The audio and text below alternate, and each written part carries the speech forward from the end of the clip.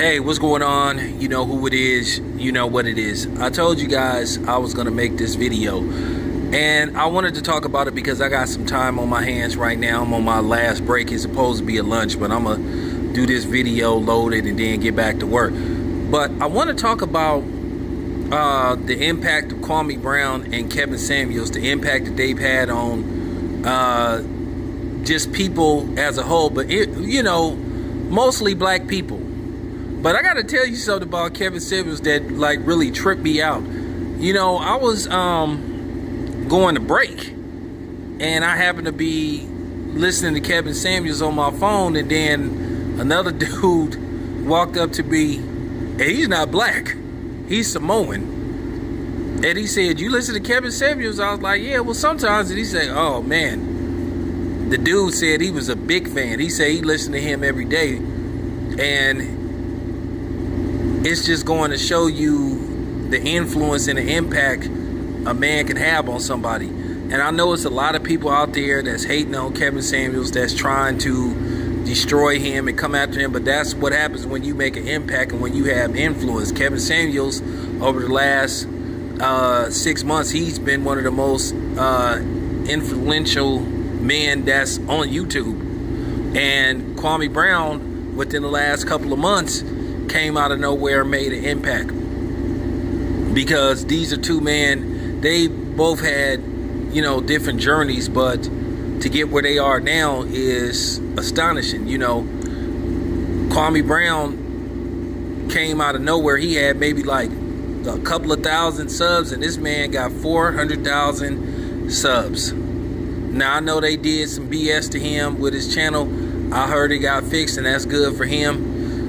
And Kevin Samuels, he hit over 1 million subscribers.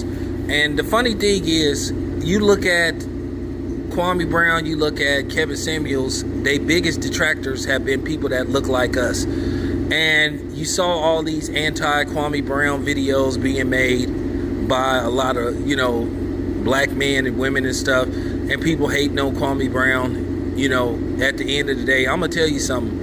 Some of these so-called sisters on here, I'm not gonna call them sisters, black women on here, they really hate for a man to have influence and impact. They are fearful of that. When they say they want an alpha male, or they, you know, want to take charge, man, some of them be lying through their damn teeth. And that's just the bottom line. That is just factual. And then you have men that get instantly jealous of guys like Kwame Brown and Kevin Samuels that come out of nowhere. Their channels just blow up within a certain, you know, time length. You know, Kevin Samuels went from like 400,000 in November to like over 1 million. Man gets like 100,000 views, sometimes more than that. Same thing with Kwame Brown. Kwame Brown just do streams. If he did videos, it'll be a wrap. But then you see these dudes that'll come clout chasing, you know, little fun boys, you know, like that dude from New York, you know, who was Africa Bambaata's fun boy, you know. But I don't want to spend time talking about him. Then you had, you know, Iron Bang and a bunch of her cronies and a cornball dude that named himself after a cartoon from Warner Brothers via Looney Tunes. So I mean, you just seen a lot of goofiness. And like I say, sometimes our enemy look like us, you know. But at the end of the day, a lot of it was old-fashioned jealousy. You saw people making videos talking about Kwame Brown shouldn't have a super chat because he already got money and all that kind of stuff, so he didn't made enough money. That is the most stupidest thing I ever heard in my life. Kwame Brown has the right to earn income just like anybody else. And that's the thing. You got black people saying that about other black people, but you don't see them saying, Jeff Bezos, Amazon is worth $1 trillion. He needs to stop making money. Elon Musk, he already got enough money. He needs to stop making money. Bill Gates, he got enough money. He needs to stop making money. Do that make any kind of sense? They don't tell, you know what I'm saying? They don't tell these white dudes they need to stop making money, but then they tell Kwame he should have his YouTube channel unmonetized, he should do his videos for free. That doesn't make any kind of sense. That's what you call some serious pocket watching.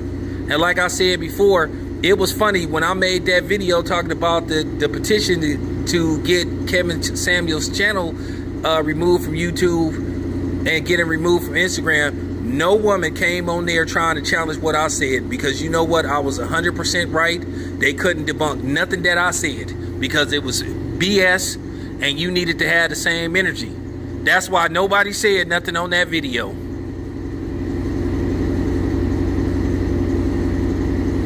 So like I said before, I spend a lot of time talking about white supremacy and racism towards black people, black men and black women. But sometimes the hatred and the disgust that I see and the disrespect and the envy come from people that look just like me.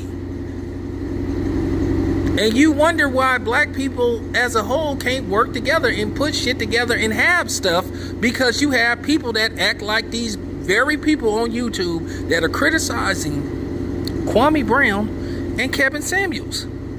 I've said this before. Just like Tickets say this. Look, if you don't like my content, don't watch my content. There's plenty of other channels that talk about the same stuff I talk about. If you don't like my boxing videos, don't watch them then. I'll give you an example. You got Canelo fans mad because Canelo is acting like a, you know what I'm saying, just being ridiculous with his demands. So now that I'm making these videos criticizing Canelo, people are trying to flag those videos so they can't get monetized. But they do that with my streams, you know, which I think is just crazy. But, you know, nevertheless, I appeal them and then I'll win anyway. But that's, you know, that's the nature of the beast when you do this YouTube thing. I've said this before. If you don't like what I have to say, don't watch me. Kevin Samuels is not making you listen to his channel. Kwame Brown is not making you listen to his channel.